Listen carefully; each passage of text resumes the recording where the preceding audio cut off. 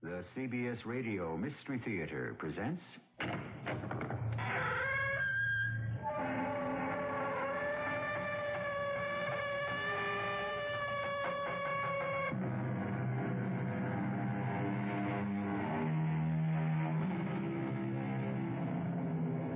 in.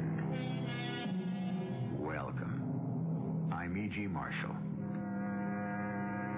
An old Scottish prayer reads... From ghoulies and ghosties and long-leggedy beasties and things that go bump in the night, good Lord, deliver us. 20th century man, of course, knows there are no such things as ghosts. There is one problem. He's never been able to prove it to everyone's satisfaction.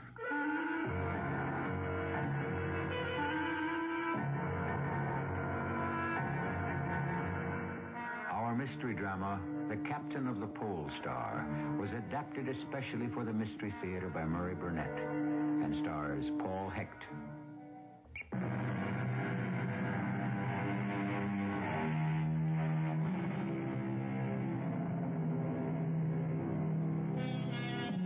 If I say Sir Arthur Conan Doyle, what leaps to your mind? Quickly. Of course, Sherlock Holmes. Everyone's aware that Doyle wrote stories in which Holmes did not appear, but unfortunately, they were engulfed by the tidal wave of Holmes' popularity. It's a pity, because Doyle was a great storyteller and a master in creating suspense and terror. Today, we'll let you judge for yourself with this strange and tragic tale as reported in the diary of young Dr. John McAllister Ray, whom we now hear applying for a position as ship's doctor in the office of Ronald Bruce, who operates a fleet of whaling ships. Sit down, Dr. Ray. I can't abide young fellows who stand at attention. Yes, sir. Thank you, sir. Yes, that's better. Now, you've applied for the position of ship's doctor. You think a whaling voyage is something like a holiday you young medics get on the P&O ships to the Far East. All fancy dress and beautiful, lonely young women. Now, excuse me, sir, but I don't think that's quite fair. If you've read my application, you'll see that I'm interested in research on... the effect of extreme cold on human conditions. Oh, yes, I'm sorry, sir. I didn't realize you'd read it. Don't apologize. I like young men with spunk. Can't be a good doctor unless you've got some courage. And you'll need a lot up where these whalers go. Yes, you're not married, but are you attached? Well, as a matter of fact, I am engaged. And what does she think of your being away for a matter of some long months? Well, I didn't see any point in telling her, sir, until the job became an actuality. It's cautious, too. I like that. I suppose I'd better get right down to it. We do have an opening for a doctor on the Polestar. Oh, you do? Yes. The fact of the matter is, we don't know yet who is going to skipper the Polestar. Well, it would appear to be more a matter of concern to you than to me. Yes, well, yes, on the surface. For the last 4 years, the captain of the Polestar has been David Craigie. And we've been very satisfied with him. He's a fine sailor and always brings home a full ship. Well, I don't understand the problems. Well, Craigie hasn't appeared. Well, you could surely get in touch with him and ask... You don't understand. Craigie on the ship is one thing. He's ashore is something else. He has peculiarities. One of them being that as soon as he's finished a voyage, he gets his pay and takes off for parts unknown. We don't know where he is. I see. Well, I'm giving Craigie until tomorrow. I still am of the opinion Captain Craigie will be here. And I must warn you about Craigie's peculiarities if you should sail with him. Peculiarities? Yes. It would be on my conscience if I neglected to explain that although Craigie is our best captain and a fine man, is subject to moods. Fits of depression? Well, I don't know the medical terms, but I must tell you he has them. He's also a very private man. In fact, his cabin is off limits to all members of the crew. He keeps it locked throughout the voyage. Not even the steward is allowed in to clean up. The captain does for himself. I see. Now, if this sort of behavior might give you problems, I wouldn't want you to sign on. Well, I've always respected privacy, sir. Ah, fine. On your word, my secretary will give you some papers to sign, and we'll expect you aboard the Polestar on the 19th at 8 a.m. sharp.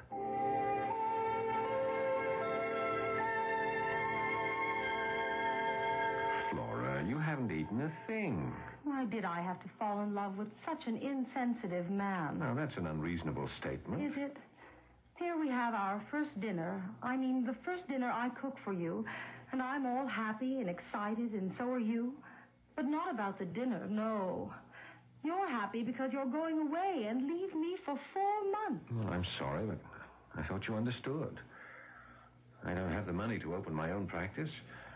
With the money I'll be able to save from my pay on the Polestar and with the bonus that's practically assured if Captain Craigie shows up. John, we've been engaged for only 5 weeks, and you're actually happy about the idea of being separated for 4 months. I'm not happy about the separation, but well, I am looking to the future for us. I just don't want you to leave me. Darling, this isn't like you. We've discussed the problem that comes with being a doctor's wife and all the separations it might entail, and now all of a sudden... I know. But call it woman's silliness or whatever you like. There's something about this voyage that frightens me. Something I feel, something bad. Laura, darling, believe me, if you could tell me one thing, one solid fact that has brought this feeling on you, I won't go. I love you, Flora, but you do see the logic in what I'm saying. That's why I'm so unhappy, because I have no logic, only intuition. And, John, I'm afraid, terribly afraid.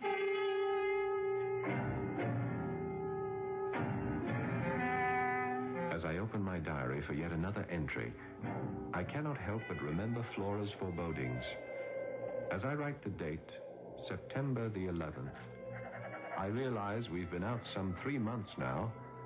Latitude 81 degrees 40 minutes north, 2 degrees east. There is solid, unbroken ice to the north to which we're anchored, and the same conditions prevail to the east and the west. Come in. I'm sorry to bother you, Doctor. That's all right, Mr. Walker. We're running into real problems with the crew. Oh, medical problems? No, sir. The men are all healthy. It's the captain in the ship. You see, if that pack ice in the south hardens and we're going to run out of food and fuel, the men want the captain to turn around and head for home. Well, you're the first mate. I should think that you'd be the man to pass that information along. Well, ordinarily I would, sir, but, well, you know the captain. He seems to have taken a liking to you, so the men decided I should ask you to convey their wishes to him. Will you do it, sir? Well, if it's their wish, but I feel that such a request coming from me, a man who's on his first voyage to the Arctic, may not exactly... Oh, you don't have to be an old hand up here, sir, to know that from now on the weather can only get worse. And that the ice to the south will freeze solid. We must get away while we can. Very well, Mr. Walker. I'll speak with the captain today.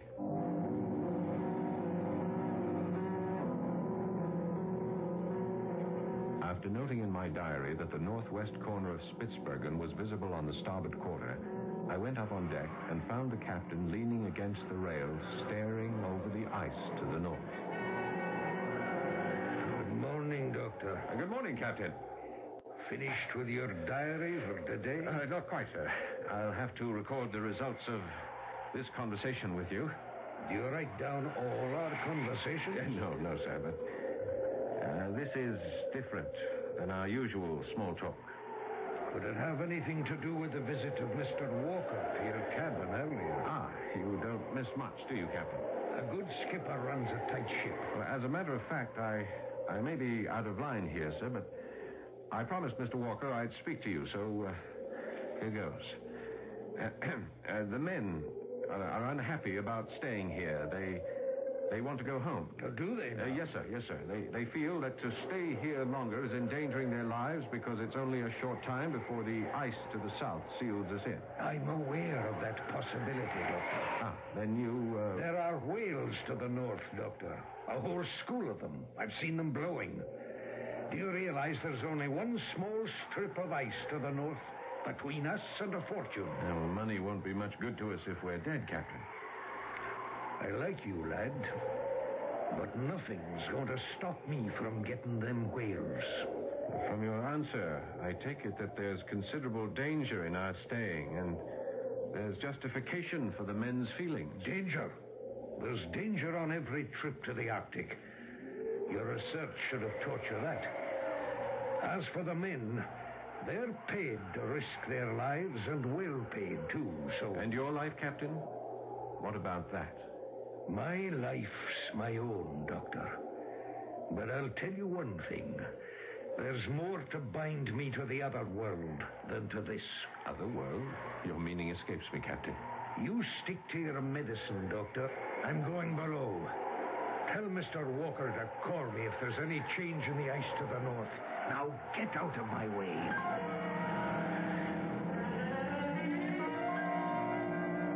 I informed the first mate of the captain's decision, wrote it up in my diary, and turned in early. But I slept badly that night. Between fits of wakefulness, I dreamed. And they were strange dreams, or rather the same dream. I dreamed I heard voices from the captain's cabin 2 doors away from mine. I could only make out snatches of what I thought I heard. Nay, lass, nay. Why do you keep me? Selfish. Your love. Different. Selfish. You dare call me selfish. You know what I would try. Always trying. You cannot. You must not. I want you. Don't say it, lass. For love's sake, don't say it.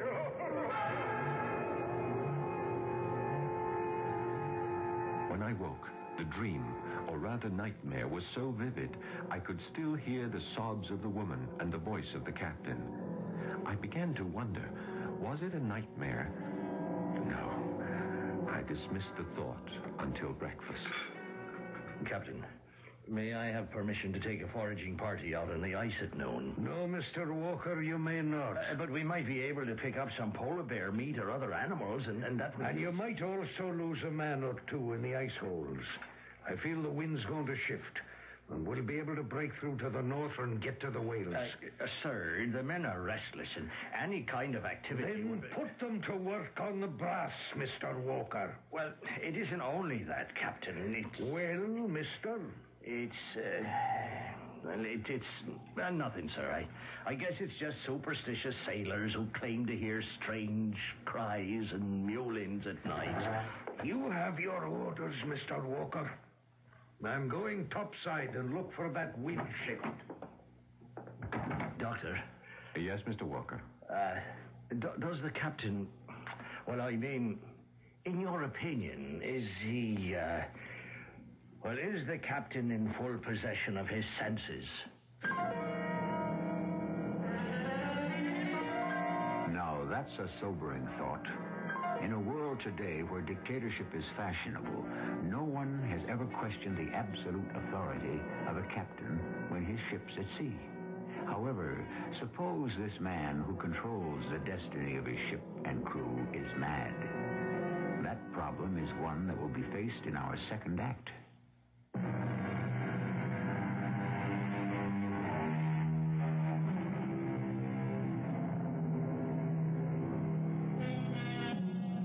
Madness takes many forms, in literature as well as life.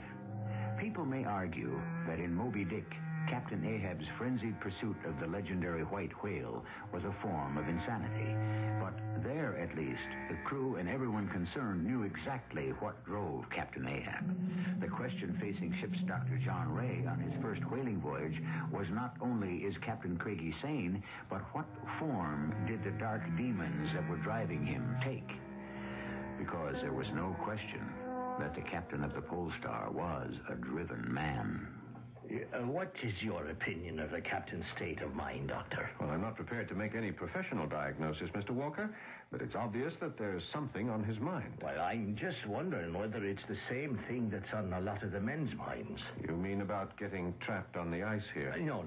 About the sobbing and the crying and wailing that goes on in the night. Have you not heard it, Doctor? No. Well, I have. And so have most of the men. I heard it ever since we left Dundee. almost like it was following us, and screeching and begging to be taken aboard. You think these noises have something to do with the captain's state of mind? Well, it is likely. I mean, he's human just like the rest of us. Have you spoken with him about this matter? No, Mr. Walker, because I think there's a perfectly natural explanation for the sounds you describe. The creaking of a ship, the sloshing of water in the scuppers, the rubbing of the hull against the ice, any one of those would explain... Doctor, now, I've followed the sea all my life. This is your first voyage. I'm a hard-headed man, and I tell you, no ship ever made the noises I heard. And what do you think they are? I don't care to say. All right, then I'll say it for you. You evidently feel that these noises are ghosts or something from the spirit world or caused by some other supernatural force. After the first mate had left and gone about his business, I recalled my nightmare. For the first time, I wondered whether I had dreamed what I had heard, or whether I indeed had heard the same sounds that Walker and other crew members were talking about. I decided there wasn't much to be gained by speculation, so I went up on deck. Doctor, come here a moment. Captain. Look, yonder. Northward, over the ice. You see it, don't you? What? Over there. Just now coming out between the hammocks. You must see it. I'm very sorry, Captain. There's nothing there. Blast you for a blind idiot. Use your eyes. There. Moving off now to the west. There. No, easy now, Captain. My goodness, you're shaking. You're not yourself. Look at the perspiration streaming down your face. Let me take you below. Look, man. You see her now, don't you? There, right there. Flying from me, by God. Flying from me. Gone. Easy, Captain. Let me help you below. Here, Captain. Take another swallow.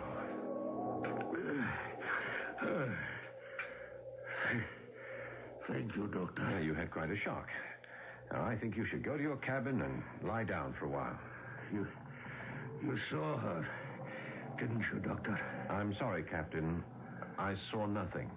Nothing? You don't think I'm mad, do you, Doctor? Tell me now, man to man. Well, I think, Captain, you're disturbed about something. Right. But, Doctor, what do your medical texts say about madness? In what context? Or what do they say about symptoms? Bad dreams. Are they a sign of madness? Well, not always. They can be. Any other symptoms? Let me hear some of them. Well, hearing voices is significant. And other symptoms? Severe headaches. Nary a headache since we left Dundee. And before that? No head pains, Doctor. Any other symptoms you know of? Delusions. What's a delusion? Seeing things that aren't there. Now we come to it, Doctor, don't we? Who the blazes is that? Mr. Walker, Captain. Well, come in, then. What's the commotion, mister? It's the cook, sir. He needs the doctor. Well, what happened? Well, he burned himself pretty badly. Well, let me get my bag. We'll get right down there. I treated the cook's hand, which was scalded, but not as badly as I feared.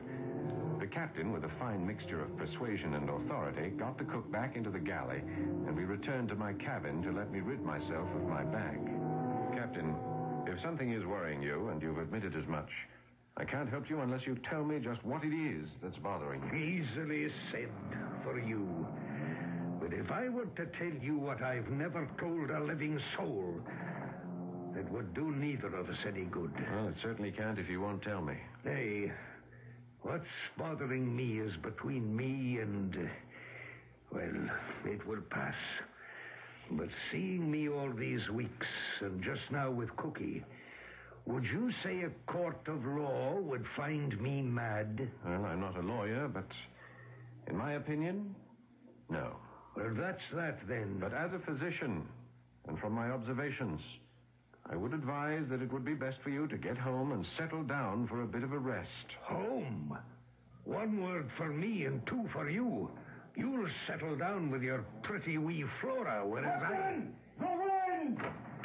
She shifted. There's a crack in the ice to the north, and we might just be able to get through if you'll come topside and take a look.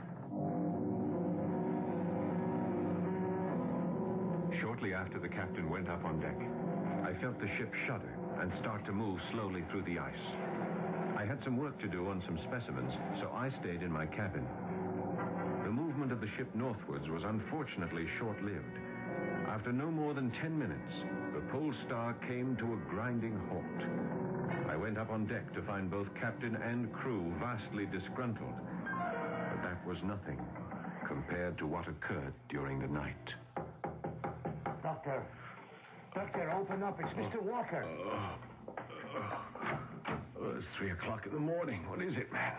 Come up on deck and you tell me, Doctor. Well, wait till I get some clothes on. I'll be right up. Oh, for the love of heaven, make it quick. Right. I'm afraid to stand watch alone. Well, Mr. Walker, what's this all about? What? Quiet, man. Listen, and you'll hear it. I don't hear anything. It came from the bow, a caning and the sobbing of a little child. And then it changed as I went forward to look. I swear it came aboard and went down below. I was afraid, but I followed it. Oh, Doctor, I tell you, it went right into the captain's cabin. And then it stopped. And that's when I woke you. And since then? I've been listening. Have you ever heard of self-hypnosis? I know what I heard. And whatever it was, it's down with the captain now. He's quieted it. That's it. Now, you want to come with me to the captain's cabin and ask him about it? Certainly not. The captain has enough on his mind without me barging in at this hour. Well, then I agree with you, Doctor. There's something on his mind, all right. And I tell you, it has to do with his ship. There's a curse on it. Yes, well, I'm going to get Mr. Manson. Are you coming with me? As close as I can. Looking back now, I realize I should have insisted that Walker be put in sick bay, but I simply didn't foresee what was going to happen.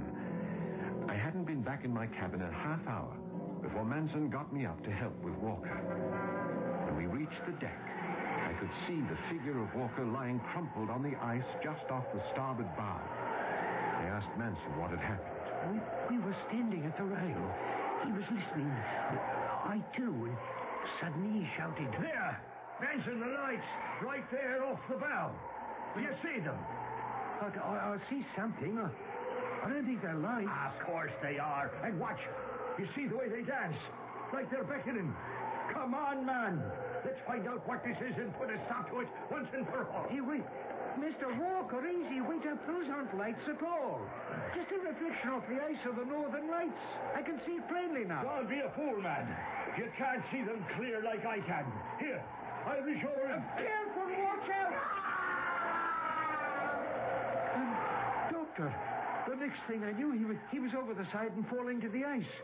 I didn't think I should move him, so I ran up and got you. Good thinking. Now give me a hand. We'll get him back on board. My diary entry for that date reads, First Mate Walker confined to sick bay. Weather seems to be getting bad. Ice behind us closing in fast. Crew worried, sullen, almost to the breaking point.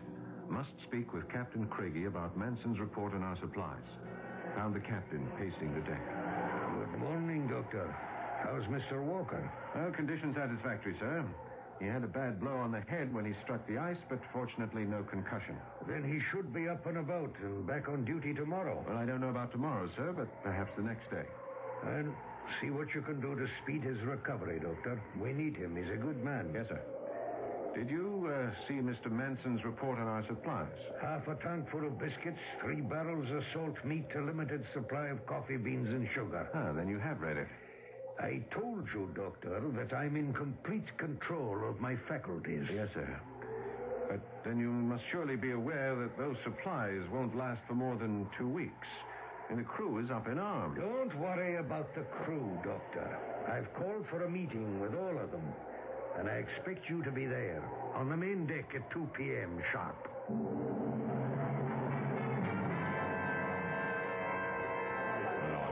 All right, lads, all right. Now listen well to what I have to say. Now, I got you into this fix, and I'm not denying it looks like there may be some hard days ahead. But you shouldn't be bitter. Just remember how much oil we brought back from other voyages, and the money I've put in your pockets. Oh, yes, that's true, Captain. Yes. We've tried a risk or two before, and we succeeded. But if we fail now, there's still no cause for panic. Yonder's the coast of Spitsbergen. And if the worst comes to the worst, and the ice closes in behind us, we can make land across it and stay alive until spring. But it won't come to that. Take my word for it. It'll be half rations for everyone for the time being. But keep your heads and hearts, and I promise that you'll pull through and come out rich. The quality of leadership is the most intangible of all character traits. In all history, every leader was able to persuade his followers, whether they were crewmen or people of a whole nation, that they could trust him. All too often, that trust was misplaced. But was it to be so with the captain of the Polestar? We'll find out in Act 3 shortly.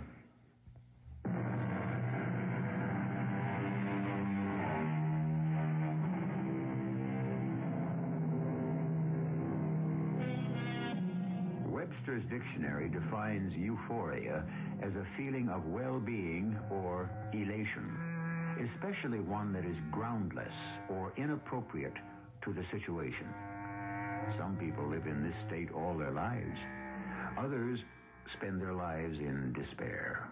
It's really a difficult matter to attain a happy medium. But as for the crew of the Polestar, they were definitely euphoric. Captain Craigie's speech had an amazing effect upon everyone aboard the Polestar. Forgotten was the shortage of rations, the ominous increase in the wind, the dropping temperatures, and the ice all around us. Even more startling was the fact that everyone seemed to have put aside their fears about the strange noises and eerie occurrences which had the crew believing the ship to be cursed. And then shortly before noon the following day, Captain Craigie succeeded in amazing me.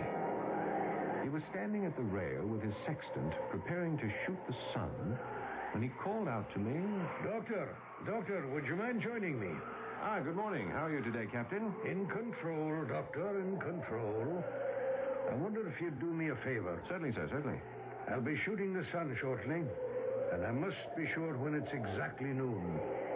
Here's the key to my cabin. Would you be so kind as to run down and check your watch with my chronometer and come back and let me know exactly when it'll be high noon? Well, Doctor? Yes, of course. I'll be right back, Captain. I was dumbfounded. No one had ever seen the inside of his cabin, and here I was with the key. I went down, and I must admit, as I opened the door, my heart beat faster. The cabin was a model of neatness. But there was one thing that dominated the entire area. A startlingly lifelike portrait of a wondrously beautiful woman.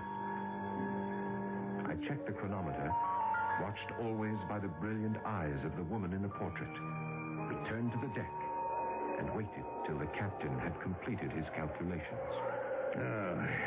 Well, Doctor? Your key, sir. Thank you. Did you see her? You mean the portrait? What else, man? I saw it.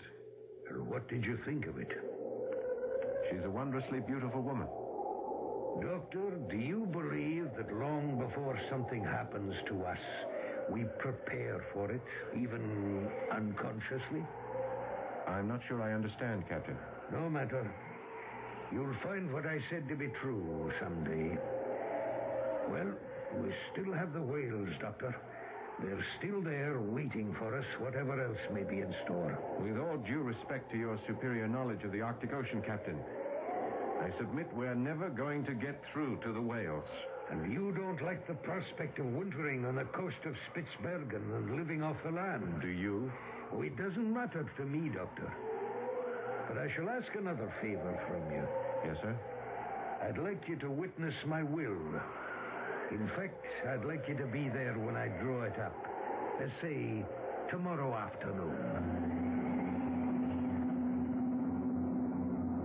In all honesty, I must say here that my diary shows I was deeply disturbed by the captain's attitude. Certainly my latest conversation with him raised serious doubts as to his sanity. If he were truly mad, then it would be my duty as ship's doctor to have him relieved of his command. While I was wrestling with this dilemma, night fell, bringing with it a numbing terror that drove all else from my mind. I was pacing the deck. The night was at its darkest, and I suddenly heard Manson call... Doctor! What? It's back. Can you not hear it?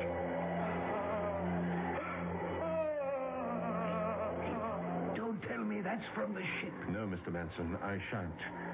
But let's find out together just what it is. It came from the bow again, I think. Yes, I think so, too. Come on. Hello? Hello? Whoever you are. Can we help you? Can you hear me? What's the trouble? Doctor, look. There on the ice. Moving away from us. See? Yes. A white shape. Yes, I see it, but I think... No, I think it's a polar bear. A polar bear? No polar bear ever made sounds like that. How do you know? It could be wounded or ill. Now, look, doesn't that walk like a bear? I don't know, but maybe you're right. Where are you going? To get a rifle. If it's a bear, I can kill it. It'll certainly help our meat supply. Well, I don't see anything now that we're out here on this ice. Do you, Manson? The moon went behind a cloud. Yes. Maybe when it comes out again. But I can tell you now I'm worried about the weather. It looks to be making up for a blow. Well, we won't go too far from the ship. There, I think I see it. Where? Over to your right, about 200 yards ahead. Oh, I got it. You better stay back, Doctor. If it's a bear, it can be dangerous. I have the rifle on. I can see it almost clear now. It's moving slowly. I'll have it in my sights soon. Manson, is it a... No! Lord in heaven! No!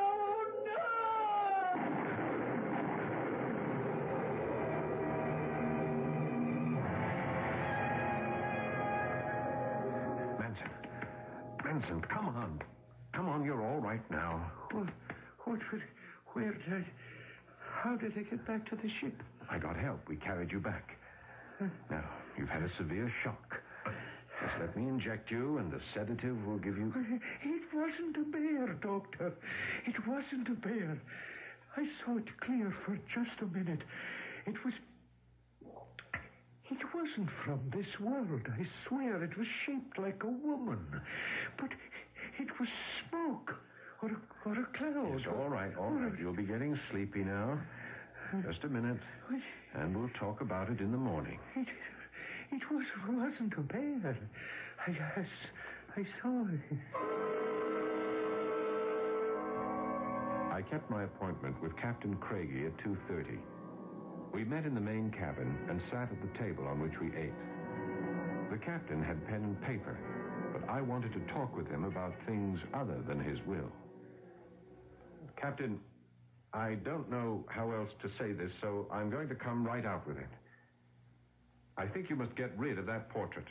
We're here to have you witness my last will and testament, Doctor. As I somehow think the subjects are connected. You'll oblige me, Doctor, by keeping your thoughts to yourself. Captain, I was with Manson last night out on the ice. And you're not suffering from shock? I didn't get as close to, well, whatever it was that almost drove Manson mad. Are you telling me that there was a presence out on the ice? Well, there was something. I saw it. You too, Doctor. Are you sure you're not suffering from delusions? I'm sure. Well, then it must follow that when you suspected me of having delusions, I wasn't. How did you come by that portrait, Captain? And did you have it commissioned? Was it given to you? I stole it. Oh, you don't mean that. I do. She was mine. Mine. She was married to a dissolute drunk. She loathed him, but she wouldn't leave him. Well, perhaps she didn't love you. Don't ever say that. She loved me and I loved her to distraction. Why do you think she died? It was my fault. I tore her apart, or rather our love did. The last days all we did was quarrel. But she wouldn't leave her husband. She could not break her marriage vows. And the portrait? I arranged to have it stolen from him. He didn't care one way or the other, but I couldn't sleep thinking of her beautiful face in his house. Since the day it came to me, it's never left me. Nor has she. She's always in my mind, if that's what you mean. That's exactly what I mean, Captain. It's an unhealthy situation. Your thoughts about her have... Well, they've brought some strange happenings on this ship, and the portrait must go. Ridiculous. Not at all. It's the portrait that nourishes your thoughts night and day, Captain. There'll be no more talk about it. Now, let's get to my will. Very well. But then I ask a favor in return. Which is? That you witness my will. You? You're all right, lad. You have a long life in front of you. But why do you say that? We're shipmates. Your fate and mine. Don't talk nonsense, Doctor. I'm making my will because of you. I'm leaving everything I own to you. But why? We are hardly... Because you've seen her. At last, you've seen her. The captain made his will. And at the last moment, since he had made me his heir, decided to have Walker witness it. That night, sleep would not come. I tossed and turned, but finally gave up and went on deck. At first, I thought I was alone. But then I heard a soft sobbing coming from the other side of the deck. I walked over slowly. Captain? Captain, are you all right? Go away, lad. There's no place for you here. Captain, you need my help. Now let me... I tell you, go away. Unless you dare to look. Well, if you tell me where to look... Out on the ice, lad. Anywhere on the ice. Just keep looking and trying and trying. Captain, please, I beg you to come below. I see her. There she is. Goodbye, lad, and God bless you. And with that, before I could even move, he was over the side and running off on the ice. I followed him as fast as I could. And as he ran, I could hear him, but always getting fainter and fainter. Coming, my love. Coming, lass. I've waited too long for you. My love. My wonderful girl. Captain. At last. Captain. Together. Captain Craigie, come back. Captain, come back.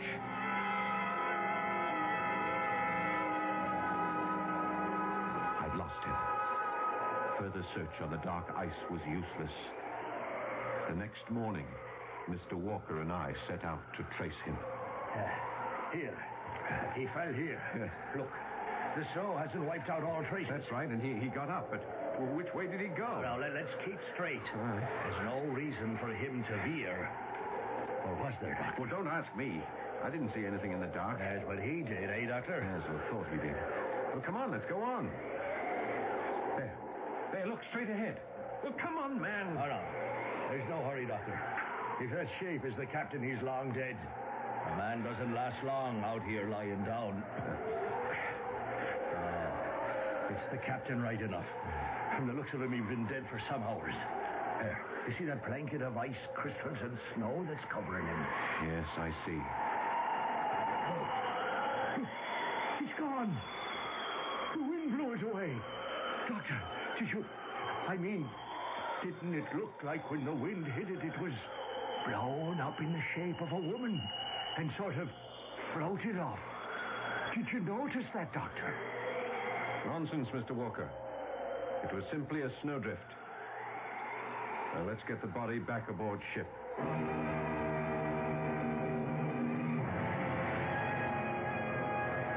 Perhaps it was a trick of the eye or mind, but it did appear to have the form of a woman drifting away on the wind. We brought the captain aboard, buried him, and steamed back home with no more disturbances aboard the ship. The portrait? I insisted it be buried with the captain, as it was a provision in his will. May he, or they, rest in peace.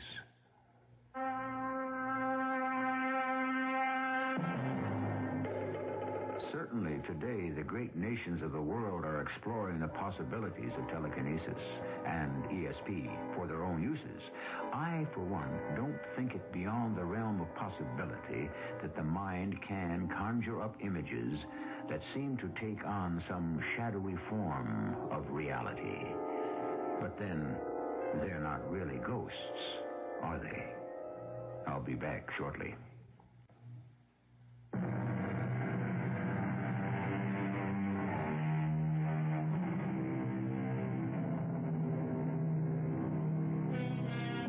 Coming events are said to cast their shadows before, then the story you've just heard, The Captain of the Polestar, which was written by Doyle at a very early age, certainly foreshadows Doyle's interest in ghosts and the spirit world.